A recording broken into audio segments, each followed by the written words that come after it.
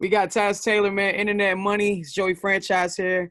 Oh God, let me just say, dog. I just came from Puerto Rico, and before the storm was legit the soundtrack for that entire weekend that I was there. So thank you for that. Appreciate it, man. That means a lot. You have no idea. Made some amazing memories to a lot of songs off that album. For real. I love it. My girl loves Lemonade, by the way. I never really grasped like the entire vibe until she played it on repeat she was like cleaning the house one day, and I'm walking in and I'm just like, why, like, this sounds familiar. I know I've heard this song before. She's like, yeah, it's this Internet Money, Don Toliver, Nav, and Gunna. And I'm just like, yo, why have I never banged this like as much as I should be right now? And It's legit my favorite song. I'm happy we're playing it on the radio, and salute to you for going platinum, bro. Thank you, man. It means a lot for real, man. You know, like you said, Florida love. We in the building. For sure, man. It's been a lot going on since we last connected when we was over in bar with Tyler Yahweh and them. So right. Yeah, I remember. That's a fact. So tell me, how hard was it making this album, man? Because I isn't popping right now together and on these records. Was it a tough, situation to kind of get them, to send verses in or in the studio, what have you? Nah, because Corona, everybody's like willing to work right now, you know what I mean? Because they're not touring. There's not a whole lot else going on. So it's just a lot of like people trying to be productive and have stuff open for whenever Corona opens up. You know what I mean? People have stuff to go perform and play. So a lot of people are just open and willing to work and willing to like down to collaborate, whatever it is that I need. You know what I mean? No doubt. And, you having a musical background, actually, are these guitar riffs on Lemonade, is that you? Nah, it's not me playing guitar. It's my producer, Alec Wigdaw. Okay. I wrote Lemonade with Jazzy and Johnny Yukon 2017. Don did his version of it in 2018. Found out about it in 2020, and then we went and reproduced it. And I had my boy Alec Wigdaw play guitar on it, do the whole thing. But yeah, man, classic vibes. Some real like Red Hot Chili Pepper type guitar vibes. Like it's a good vibe for sure. Very well executed, my guy. And also, like, Don Toliver has an infectiously amazing voice already, and I just felt like y'all added, I don't know what y'all sprinkled in that record that just makes it hit, like really hit the heart. Yeah, man, it's just a formula, man. It's a good record. It's a good chord progression. It's up tempo. People could dance to it. It has like the hit moments for like TikToks and everything like that, like going viral and trending. So it's just like an overall good record. It gets catchy, stuck in your head. One of the best hooks of the year. And now, did you guys get the verse? Did you originally have Roddy Ricch in mind before the remix had came out? Or was that something that Roddy's like, yo, I need to get on this. Like, y'all can make some room for me? I wanted Roddy to be on the original, but I just couldn't get a hold of him at the time. Like, I don't know if he was just like taking a vacation or whatever. But at the time I needed it out, I couldn't get it done. And whenever they said, yo, you could do a remix or you want to do a remix, I was like, you know what, I will do a remix. So I was like, I want to put Roddy on it. So I reached out to Roddy. He responds like, man, I'm in Mexico, like just vibing, doing whatever, working. This is like my favorite song out here right now. So he's like, I love to do it. He came back to LA. We got in the studio the next night. He cut it. And, here we are. That's cool. And, and you gave Don Toliver, you let him get some on that remix too, which was really dope. Another record though that stood out too to me was Blast Off with Trippie and Juice. Yeah. Tell me what it's like. Was there getting that Juice verse? Was that a previous one that, y'all had in the can somewhere? How did that come about? Yeah. So I was kind of like whenever I did my label deal with 10K, that's where Trippie is. I did my label venture there. I kind of got close with Trippie over that time. And whenever I put out the Somebody record with Tekka and A Boogie, like people were like, yo, when you drop an album, reality, like I wasn't even album mode, so I wasn't even like taking records or trying to keep records. And Trippie gave me that record, I think like 4 days before Juice passed or something.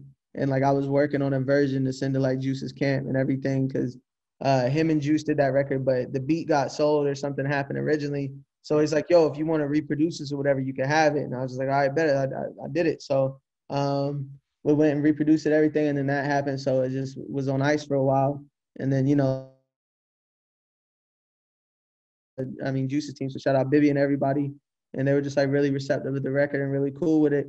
And they just understood how much it meant to us. Like it's kind of like closing the chapter on like a book, you know what I mean? Like it just means a lot. I know it means a lot to DT. It means a lot to Nick, and just like for us to kind of like tell the story of Juice and Earn Up Money like on our album and doing that whenever like we gave him Lucid Dreams and All Girls Are the Right. Same. These records like it's like beautiful in a way. You know what I mean? It means a lot to all of us. No, it was definitely a great tribute, man, and y'all definitely did right by him on that record. Now too with the album. Now you say you weren't even in album mode. Like this wasn't. When did it become a thing where, then we got enough stuff to put out? And how do you pick the records? Man, you got to put out so much good stuff. Yeah. It was June, so June this year, right? And I was just like, man, I'm not gonna lie, I was a little influenced, like with a little bit of drinking weed, whatever, smoking drink, whatever. It'd be like that. It'd be like that. And I was just like, you know what? Why haven't we put out an album? Like, what is this? So literally the next day I reached out to my my publisher. I was like, yo, like I'm doing an album. So if there's any songs that I've done over time that you remember that you really like the hooks, whatever, let's start on them. He's like, what about Lemonade? I'm like, yeah, what about Lemonade? He's like, Don cut it, right? I'm like, nah, I didn't know. And he sent me the Don version that's like 2 years old. And I was like, well, give me the acapella. And I took the acapella with just Don and we just remade it. You know what I mean? And then from that moment, whenever we played the guitar with Don's acapella going and you just hear the guitar going, that's when I was like, man, like it's album time. Like we're here. Like this is the song. This is the one. You know what I mean? So Lemonade just set it off. It was like, yeah, we gotta do this. Yep. And then the momentum from Lemonade, I'm like, hey man, I feel invincible right now. Like the first song I made for my album, this song's a hit. So I was like, let's keep going. Like let's go get Blast Off. Let's go get whatever. And we just started putting plays together and they just started coming in. And that's cool, man. And the dope thing about the album, and I feel like, the fact that it's getting the notoriety that it deserves, and, with the internet money being as big as it is right now and definitely holding it down as far as like the new, how do you say, like the super producer group, it was dope for you to showcase a lot of that new talent that, is definitely on the rise and got a wave going on right now. You got, freshman 24K Golden. You got Ian Dior, who I'm a big fan of. The Kid Leroy, who I'm also a fan of. Even how even the way you set the tone in the beginning with Ty Fontaine, like, what was the process? You kept it within this generation.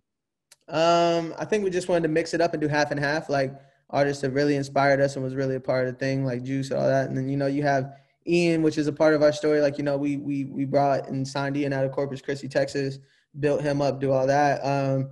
And Golden, like, we've been around Golden for a while whenever he was like, just a songwriter and like obviously still an artist, like doing that, but he like kind of like started off in LA as a songwriter.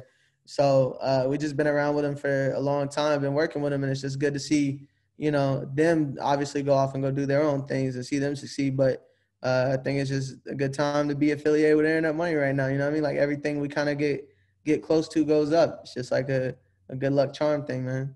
Deadass. How do you keep the good beats to yourself? I remember Kanye used to do a rap where he's like, why did Kanye keep all the good beats to himself? Does internet keep the good beats to themselves? Because I know you guys worked on NBA YoungBoy's recent project as well as many others.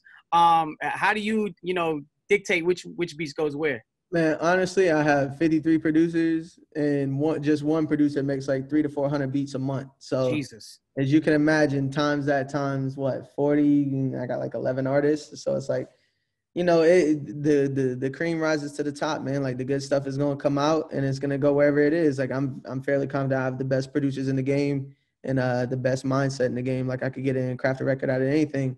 So it's not like people are making beats. I'm like, oh, we need to save this. Like we got to get someone on this. It's just like we'll do sessions with artists and we'll play them 400 beats and they'll pick one. We're like, all right, bet, let's go off this vibe. This is the one. You know what I mean? And that'll be they set the tone and we match it from there.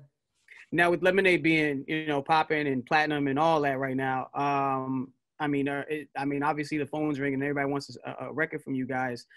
Is there anybody in specific that I know you can't let too much out the bag, but is there anybody in specific that you look forward to working with? Kanye. Travis Scott, like we did a lot of work with Cactus on the Don Toliver being on the song. That we worked closely with Sycamore and all them boys. Post Malone, and Drake, obviously. Like I'm just trying to go big this next album. Like as I said, you seen the half and half. Okay, well, I kind of gave the artists that we like a spotlight. This next one's gonna be more so like us is in our bag. Like, all right, bet we're gonna put these songs together and we're gonna do every song like how we did Lemonade. You know what I mean? It's not gonna be like, yo, let's give this kid a look. It's gonna be like, yo, let's just go make a hit. let's do 17 hits. Let's do 20 hits. Why not? You know what I mean? That ass. And you mentioned Drake. I know you guys worked on Blue Tent for Scorpion. Can we expect something from y'all on the Certified Lover Boy? I don't honestly, bro. We didn't even know we were on Scorpion. Like everything. Dead ass? Nah, we had no idea. So like everything that happens is just like really held under wraps. You know what I mean? And if it comes out and we're on there, like through a loop or sample or whatever, hey, that'd be amazing. But as of right now, I haven't heard if we're on there, and I don't know. We're just gonna be we're all gonna be surprised. Yeah, every day something else happens, man. It's just a simulation at this point. That's dope. I mean, that's crazy. I mean, the way you guys work is insane, man. Stuff just be landing anywhere at this point. And we just make the most of it, man, for sure. Just as long as the check clear, we straight. As long as it's clear, you know what I mean? As long as it's clear. So, lastly, how much records are left over? Is there enough records left over from this previous album that can go on a whole another one? Yeah, of course. Yeah, there was a bunch of records that were left over because like people were in the middle of their rollouts and stuff like that, so they didn't want like a big record dropping on our album the minute they're about to drop a whole album.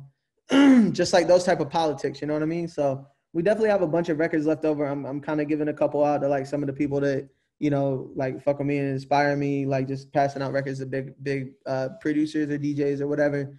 But yeah, man, just keeping a couple of them, putting a couple on the thing, and then just starting from scratch, doing some new shit for the next album.